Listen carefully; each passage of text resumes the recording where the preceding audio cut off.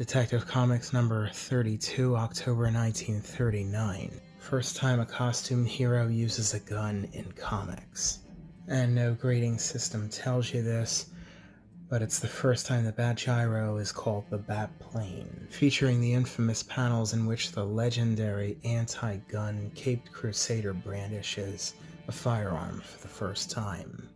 And the highest price realized for this comic is $71,700 with Heritage Auctions.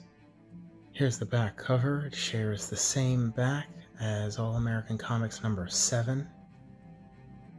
Here's the amazing splash page.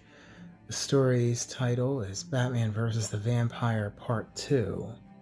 Batman kills the two vampires while they lay asleep in their coffins, the Monk and Dala. And here's the page where the Batgyro is renamed the Batplane. Here's a candid photo from 1939 showing Tech 32 in this newsstand. Fast forward to the new 52, Tech 32. If you notice, someone's strangling somebody. In this case, it's Batman. Now you get to cover. It's not a non-Batman cover. And the color scheme is all the same. No coincidence. Here is the altered reprint for the Golden Age Archives Volume 1 book. All they did was just change the font. You want some, baby?